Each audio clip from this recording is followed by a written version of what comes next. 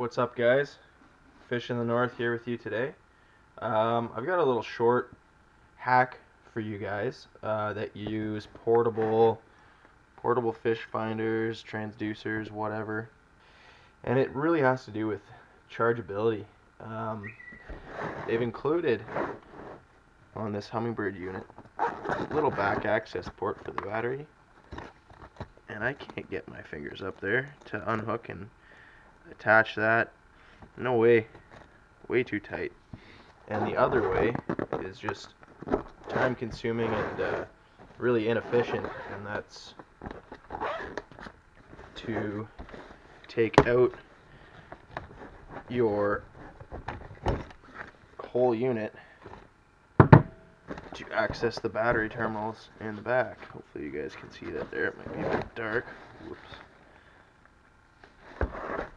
So I've got a little hack for you guys that'll just open up another possibility for a little bit of a speedier charge. So what I've got is, they're called pigtail connectors. I ordered them off Amazon. I got a bulk pack of, I guess, 10 pairs.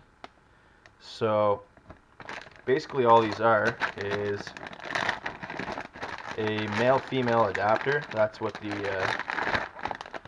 the actual specific term is, but it's just one will be wired to your battery, the other one will be wired to your charger, and then all you'll have to do is pull out this guy from your unit, and you don't have to unhook any of the battery terminals, you don't have to do anything like that, and then you can plug this guy from the wall just together like so, and your battery will charge. So it'll save you about a couple seconds here and there, and it's just a really easy thing to wire up to make your life a lot easier. So this isn't necessarily unit specific. You can do this for anything. I know on our Vexlar we had to do the same thing, just for ease, because it's a bit of a pain in the butt getting back in there on some of the models. So it's really easy. I'll walk you guys through it, make it quick, and show you guys the end result. Alrighty guys, so I'm just going to give you a quick look at what it is we're doing. So as you can see here, you've got a female connector and a male connector. What we're going to do is we're going to hardwire one of each. I think we're going to put our female on the battery, and we'll put our male connector onto our wall charger. So we're going to replace these ugly alligator clips, and we'll get rid of the... This is crazy. This is the thinnest wire. I mean, I know it's just 12 volts, but man, like, that is crazy. That's got to be, I don't even know.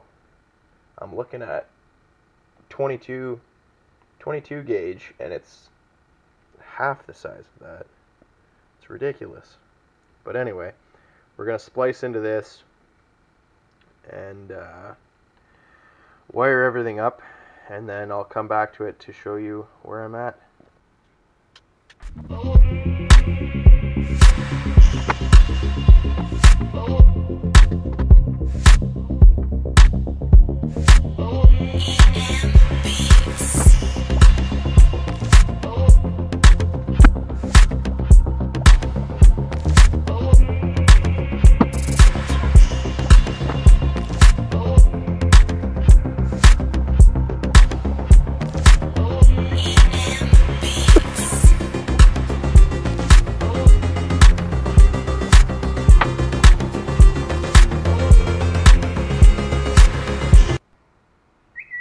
Alright guys, so I've got the Humminbird charger wired up. I got the pigtail on there. It's the male end. So what I used were just the crimp connects and heat shrink tubing. If you're worried about water, you can also use liquid electrical tape. To finish this off, I'm just going to put a bit of electrical tape on it, but even that's really not necessary because this guy shouldn't be getting wet, because it'll obviously be inside on a wall plug. So we'll get the other side wired up. Alright, so since this is going to be a three-way connection, since we'll have our pigtail, our line going to the battery, and we'll have our line going to the unit, and then our line going to the battery.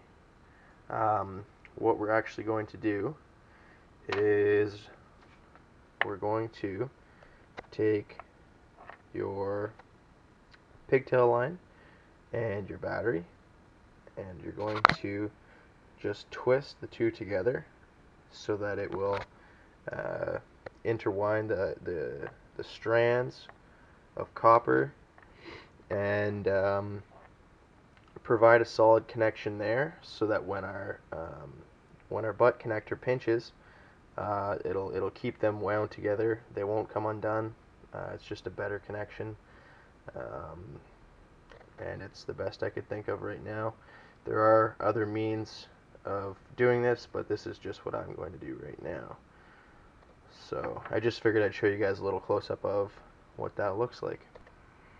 Alrighty guys, so I got the wiring done. Here is our three-way connections. As you can see, we've got our two battery leads,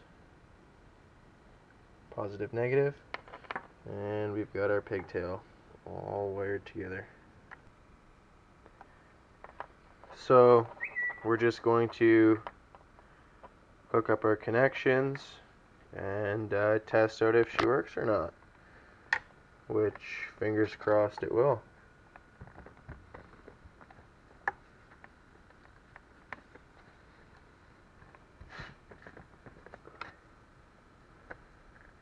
So you can see there, leads are good, hooked up.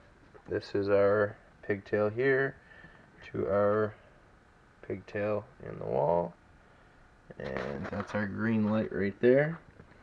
And as I plug it in, it should change to yellow if it charges. We'll go ahead and connect them, and as you can see, that light has switched to orange, indicating that the unit is charging, and my battery is full, so it should shut off any second, but I'll show you guys here. It's all hooked up, ready to go. I'll just unhook this and hook up my Fishfinder, and powers up like nothing. So just a quick little hack for you guys.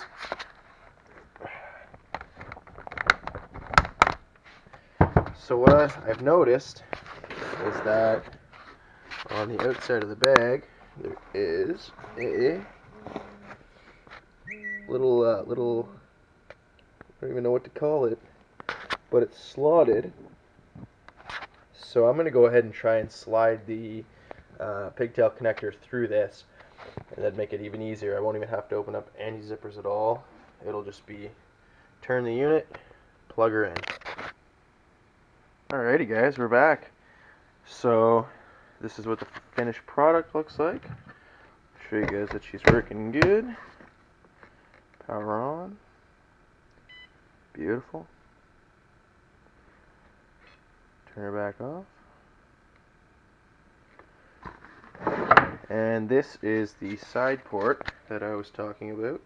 It's just a little wee, like I said, I don't know what the heck to call it, but here is your adapter, and for quick charging, I'm just going to lay her down, plug her in, and boom, we're charging.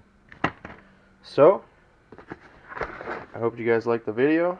If you like this simple hack, give it a thumbs up, And as always, thanks for watching.